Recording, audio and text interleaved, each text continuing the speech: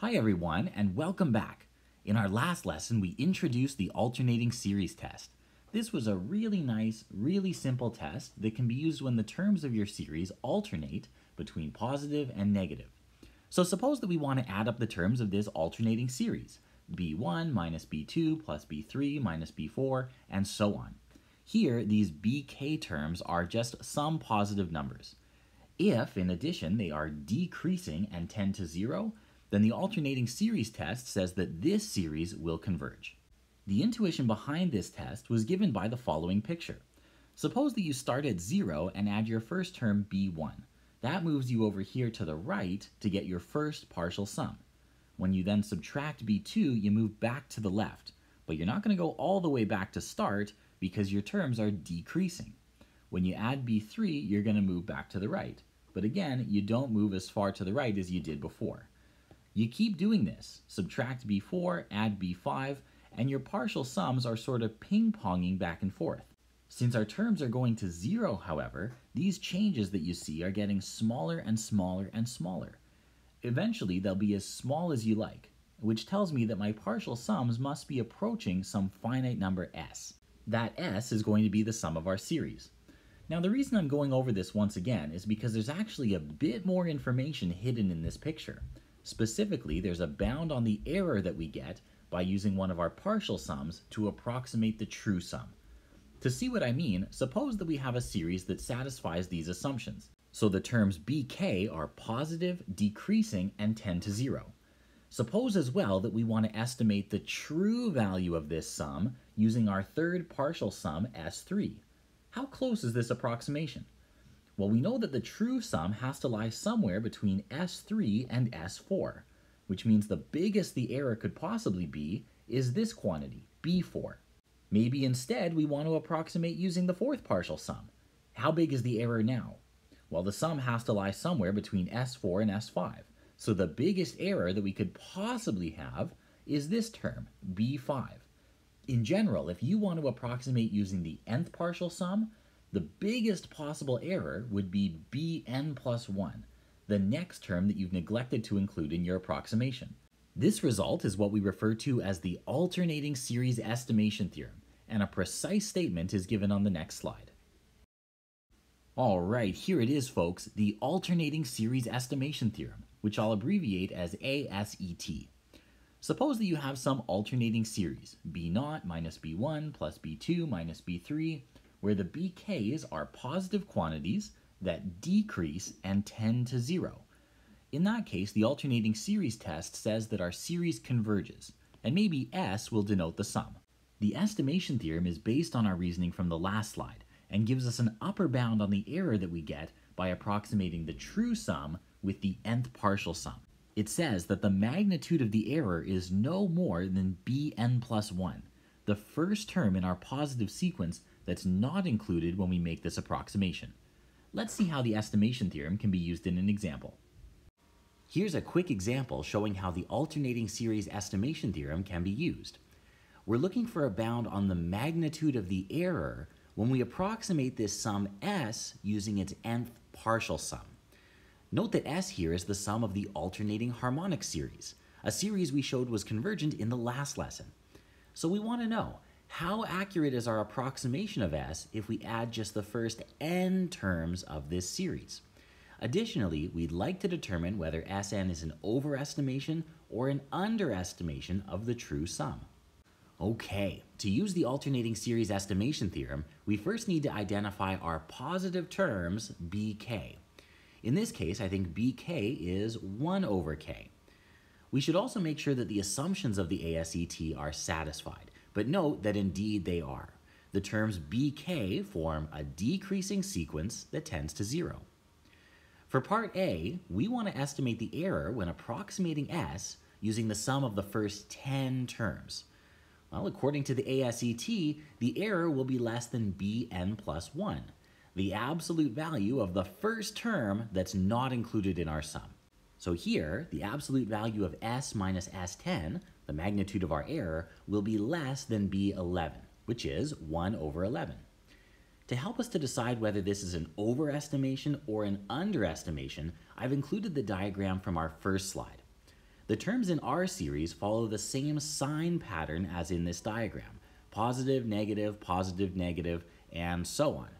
Therefore, when we add our last term, minus 1 over 10 to the partial sum, we'll end up on the left side of the true value of s. Therefore, S10 is going to be an underestimation. Okay, now moving on to part B. We're approximating S using the sum of the first 99 terms of the series. According to the ASET, the error in this approximation is at most B100, which is 1 over 100. So what this is telling us is that we need to add up 99 terms of our series to ensure that our approximation is accurate to just 2 decimal places. This series converges very slowly. Finally, is S99 an overestimation or an underestimation to S? Well, when we add in our final term, 1 over 99, a positive quantity, we're going to end up on the right side of the true value of S. So S99 is going to be an overestimation, since the final term is positive.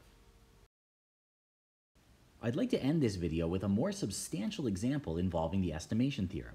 We're first going to show that this series, the sum from k equals 0 to infinity of minus 1 to the k over the square root of k factorial, converges. Then we're going to approximate its sum correct to at least 2 decimal places. That is, we're going to approximate the sum with an error that's less than 10 to the minus 2. So our first job is to show that this series converges. And as you may have guessed from the minus 1 to the k in the numerator, this series is alternating. Sure enough, our series is given by 1 over the square root of 0 factorial minus 1 over the square root of 1 factorial plus 1 over the square root of 2 factorial minus 1 over the square root of 3 factorial, and so on. It's alternating. So a natural choice for us is the alternating series test. The absolute values of our terms are given by bk equals 1 over the square root of k factorial, and we need to make sure that these bk's are decreasing and tend to 0. Sure enough, they are. Of course, when k gets bigger, the square root of k factorial is going to get bigger as well, and so 1 over this term is getting smaller. So these terms are decreasing. And as k goes off to infinity, our denominator blows up to infinity as well, so these terms are going to 0. According to the alternating series test, this series is convergent. Okay, now that we know the series converges, we can go about approximating the total sum, which maybe we'll call S. We're going to use a partial sum to try to get within 2 decimal places of S. But how do we know which partial sum to use to achieve this level of accuracy? Maybe we can use our alternating series estimation theorem. Notice that when we applied the alternating series test, we already confirmed that the terms bk are decreasing and tend to 0. These are exactly the conditions you have to check when using the estimation theorem, so there's no further assumptions left to verify.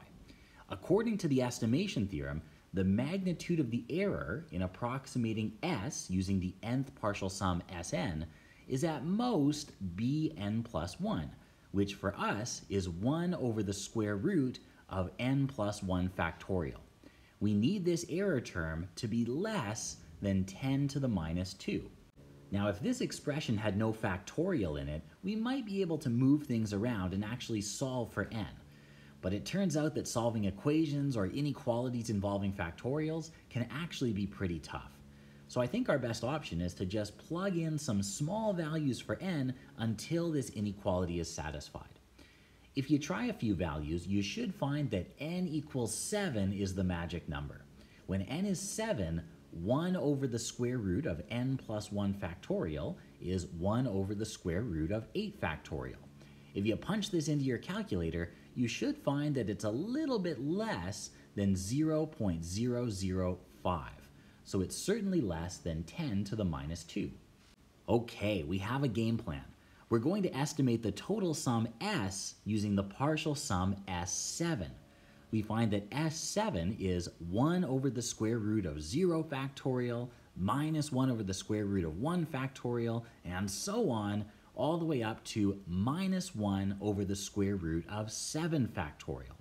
If you pass this off to your calculator, you should get a value approximately equal to 0.43488. Okay, now here's the big question.